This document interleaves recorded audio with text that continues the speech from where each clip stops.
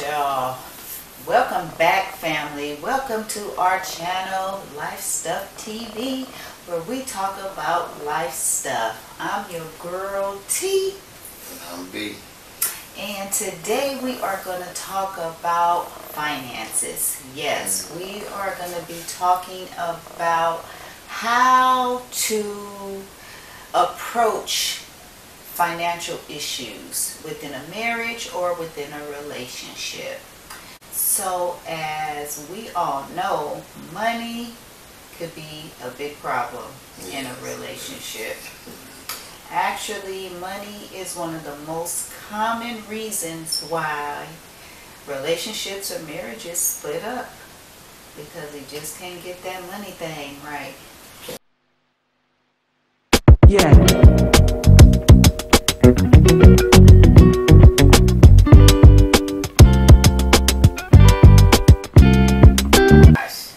That money thing right. Most of the reason I believe people can't get it right is because they don't know how to relinquish, the reins to somebody who controls the finances better. I think that.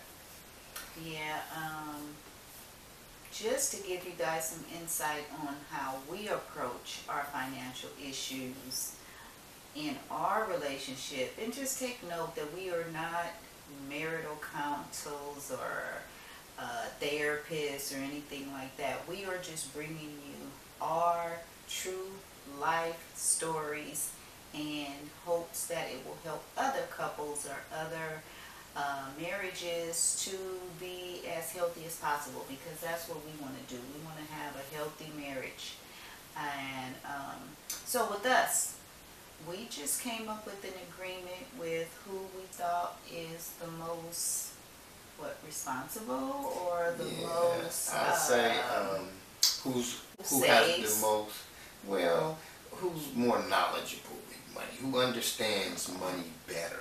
I mean, I know money, but T handles it better. She understands it a little better, being that, she's multifaceted. She's an entrepreneur, so she deals with, money a lot, finances and stuff, taking care of the, household, and, not squandering, but not being, tight either, where we don't have fun either. But she's just better with it.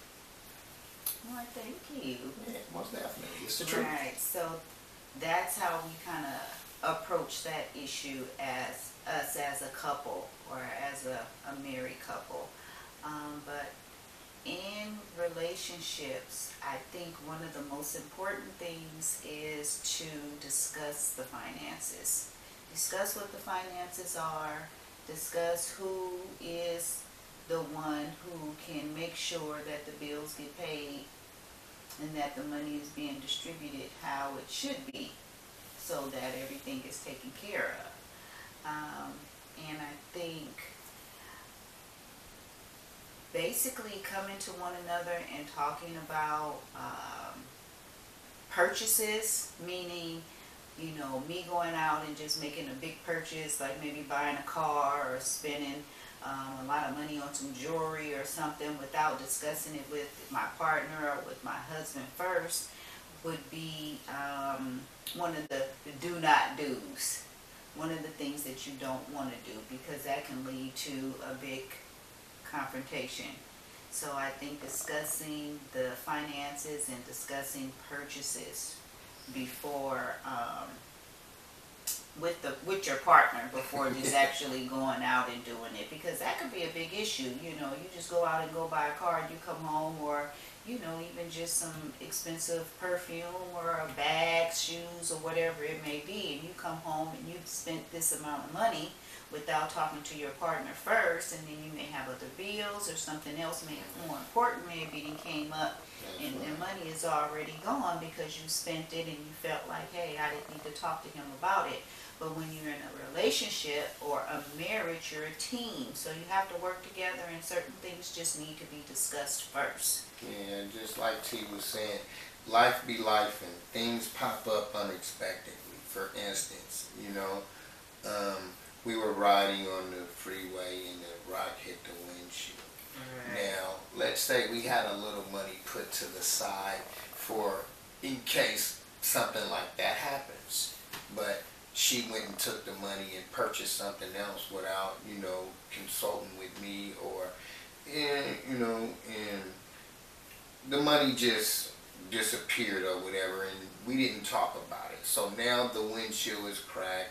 We don't have no money to fix it, and we're in a bind now because she made a decision to do something without consulting with me because we had prior plans for that money. Right. I think that's exactly what I was trying to say. Yeah, exactly. Just, discussing it with one another first. So definitely discussing financial issues first. I think another important thing to approaching finances in a relationship is sometimes you may need to get professional help. Sometimes it's just you can't come to an agreement.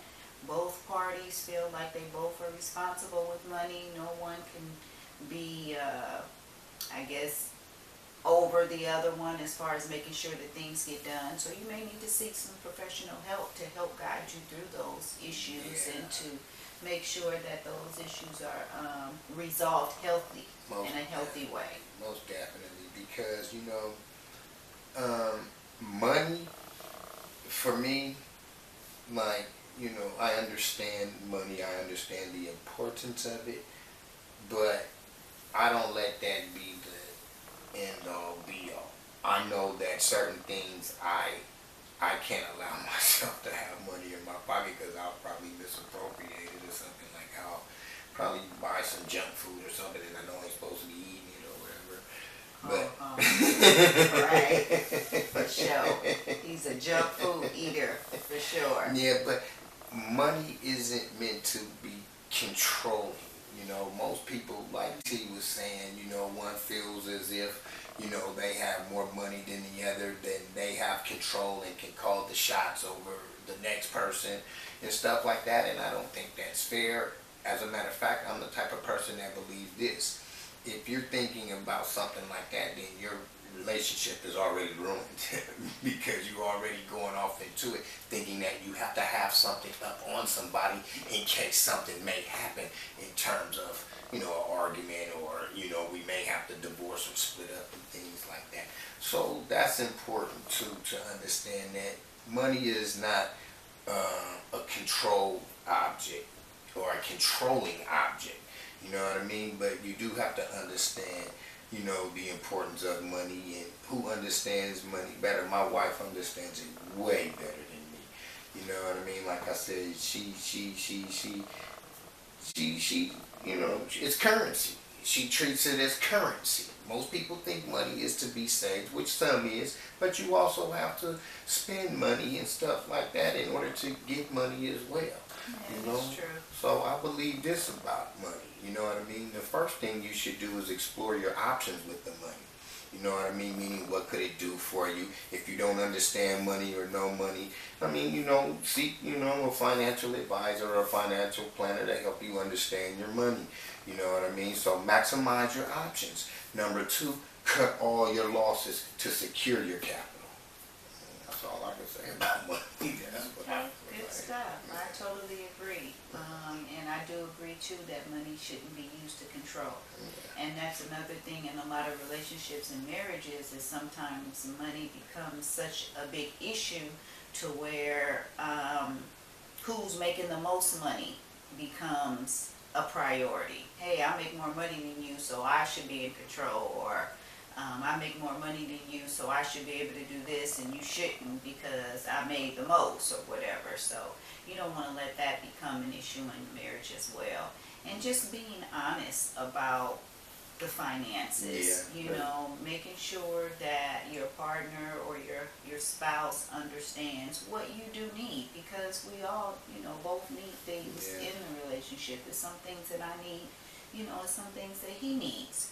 And we just need to be open and honest about those things, and not, kind of sneak around, or I ain't going to tell him about this, or I'm not going to tell her about this, so that it doesn't cause that confusion down the road. You may get away with it for a period of time, and then eventually it may come to light. So just being honest and being open about it. discussing those issues. Yeah, transparency is very important. Yes. You should always know what your partner is doing in terms of anything. That's your partner. That's the reason why we call it a partner. That's the reason why we're married. It's a union.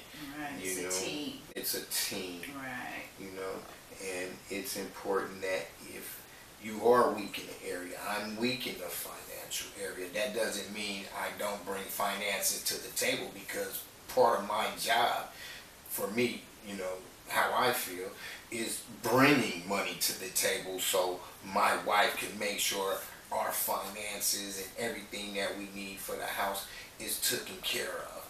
I mean, everybody may not have that concept or idea in mind. Well, men, you know what I mean? Well, women in that case, you know, but that's what works for me, because I know she's more stronger in that area than I am. But that does not negate the fact that I should not be a contributor to my household, because when she does good, I do great, and I love that feeling. Good stuff. So there we have it. Those are the things that we feel that you should do and that we do as a couple, as a married couple, to make sure that we kind of alleviate those financial issues within our marriage. We want to live a happy marriage, a happy life together, and we don't want finances to be that negativity in it. So